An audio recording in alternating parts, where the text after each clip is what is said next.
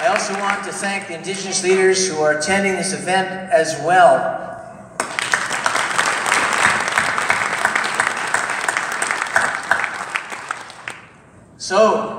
So for the first time since 1990, Timmins has gone blue.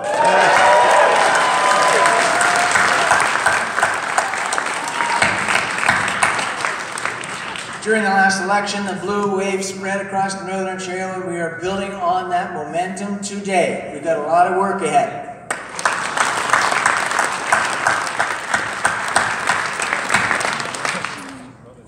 The defining moment in my own decision to run for office was the Côté Gold announcement back in 2020. On that day, IAMGOLD broke ground on the Côté Gold project. That project languished for over 15 years under the Liberals, and it was the Premier and the ministers of the PC government that got that project moving. Mr. Rickford is sitting right here. David Smith is here.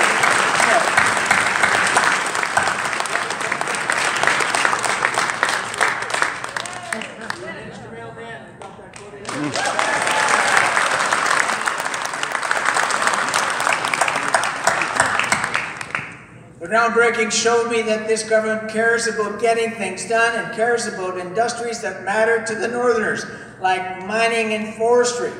I was inspired by that event and realized that I shared the same progressive values as the PC party.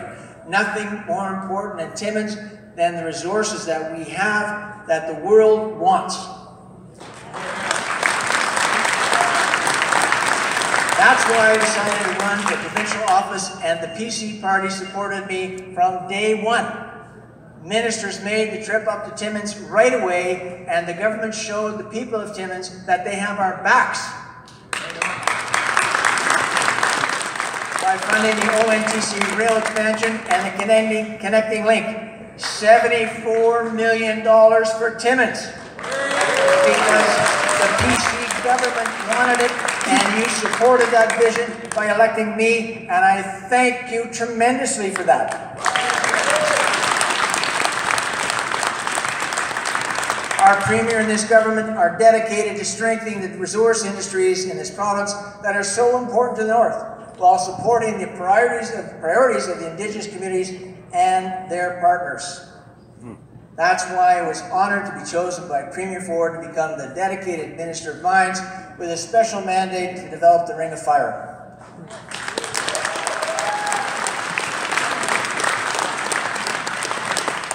It's a challenge that I am dedicated to and I support fully. Thank you very much for everybody in this crowd in supporting and believing in me that I can get this done.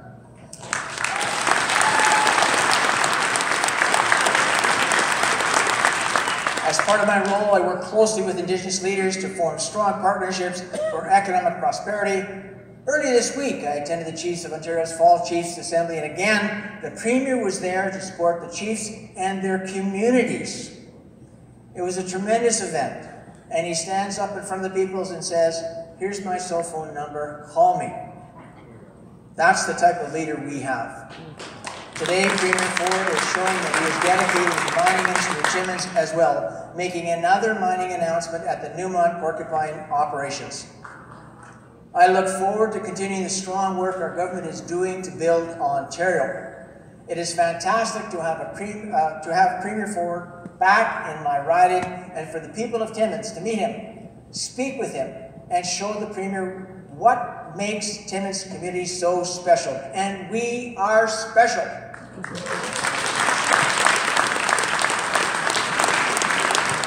I admire the Premier because he is honest, speaks from his heart, and works tirelessly on behalf of Ontarians from all over the province. He is a Premier that governs for Northern Ontario and the people of the great riding of Timmins. And I am proud to serve as a member of his party and his cabinet. It's a tremendous honor.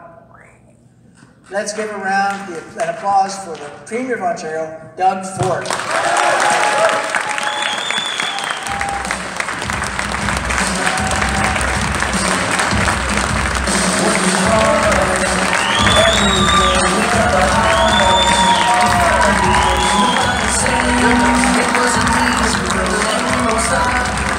We don't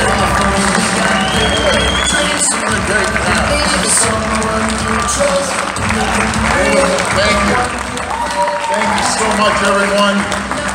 Boy, this is a testament to you, George. People love you here. And thank you, George, for that introduction, and I thank you for everything you do for the great people of Timmins. I have to say there is no greater champion for the city than George. Best thing, I always say to everyone, the best thing Timmins ever did was elect George. He has a strong voice down at Queen's Park. He has a strong voice at the cabinet table. And as my colleagues here, which I'll introduce in a second, when George speaks at the cabinet table, people listen. And he was a great mayor, and now he's an incredible MPP and a brilliant Minister of Mines.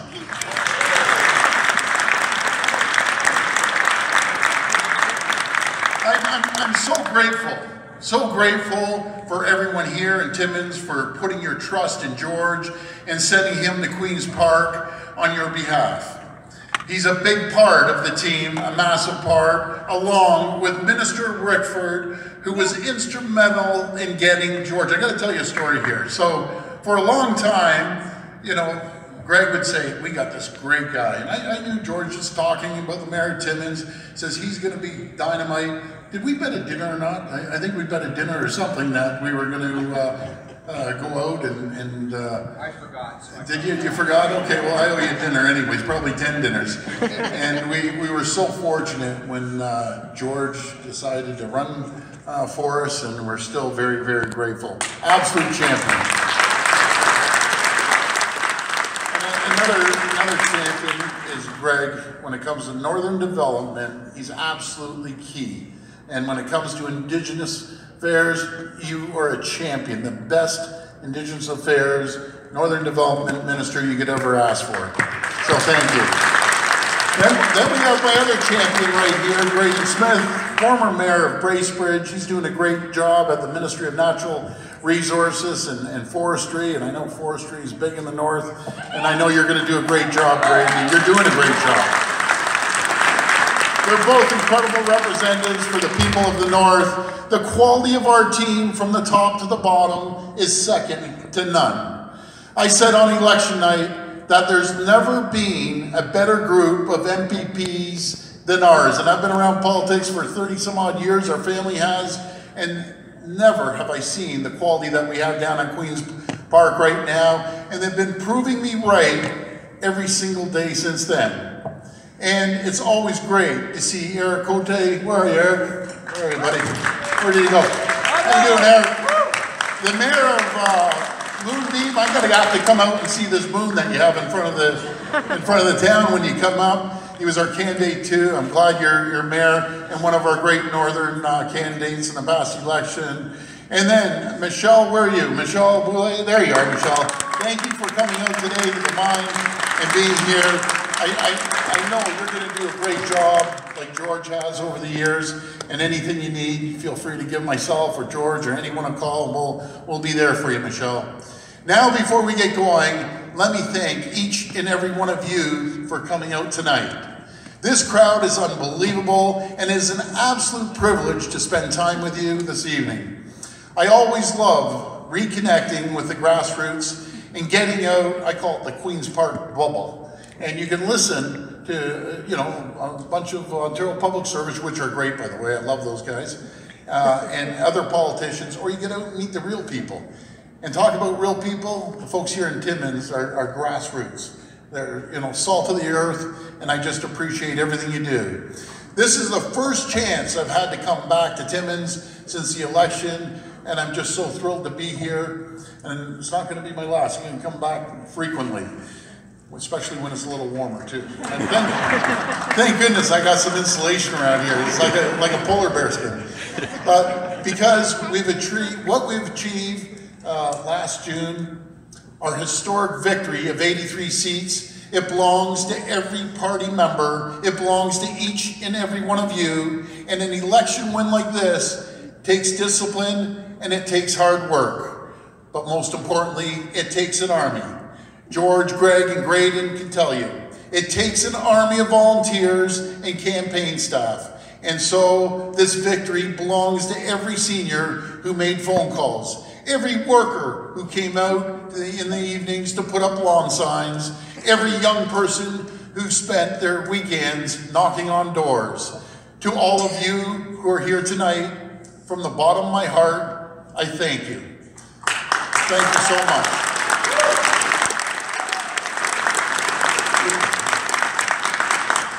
You put your trust in us, and we will not let you down. We will work every single day to show you that you voted for the right team, the right party. In 2018, we ended 15 years of Liberal mismanagement and scandal. In 2022, we secured a historic vote of confidence from all parts of Ontario. And in 2026, with you by my side, we will lead this party to a third mandate.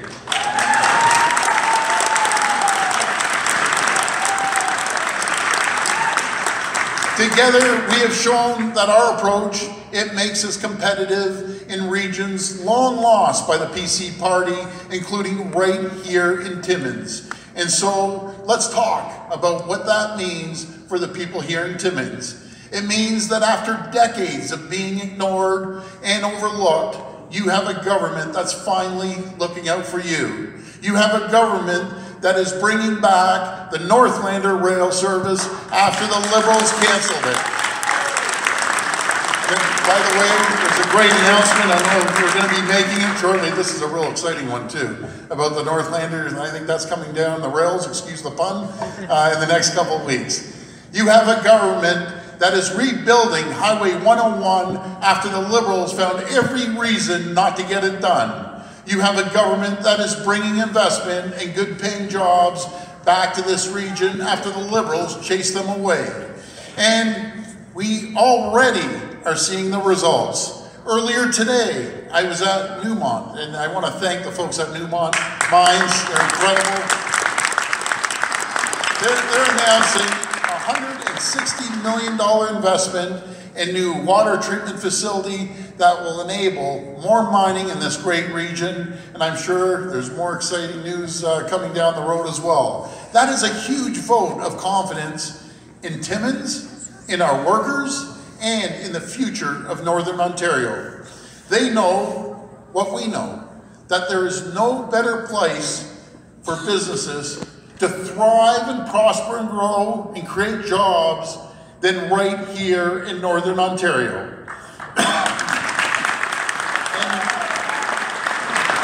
And we are so blessed with the critical minerals that the entire world is after. And folks, I can tell you through Vic Fedeli, our Minister of Economic Development, every day he's getting calls about our critical minerals.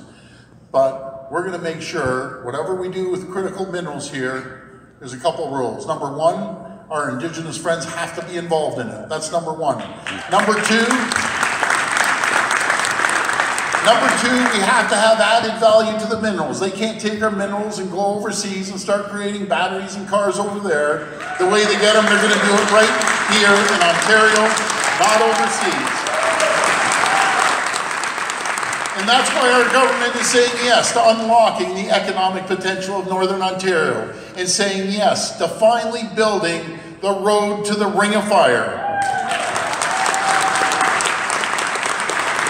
Friends, as we navigate global economic uncertainty, it has never been more important that we face these challenges united as a province. And no other party is better positioned to unite Ontario than the Progressive Conservative Party of Ontario. That's why it's never been more important to keep reaching out to new communities and keep building new partnerships. And as we do, we must stay engaged with party members to make sure that we're always delivering the results that matter to each and every one of you. Because never in our lifetime has it been more important for a party to represent all of the people of Ontario.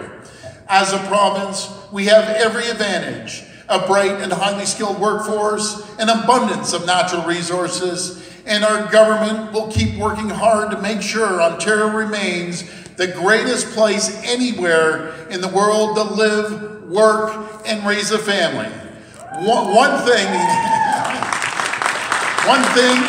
I have complete confidence in are the people of this great province. There are no harder working people anywhere on earth than right here in Ontario. And I know that together we will accomplish incredible things. Together we will build Ontario. To everyone here, to the great people of Timmins, and every person who sent us to work on their behalf, who put their trust in us to get it done for them, let me say once again, we will never, ever let you down. We will never take our eyes off the ball. We will work every day to earn your trust you put in us. Thank you, and God bless the people of Timmins. Thank you.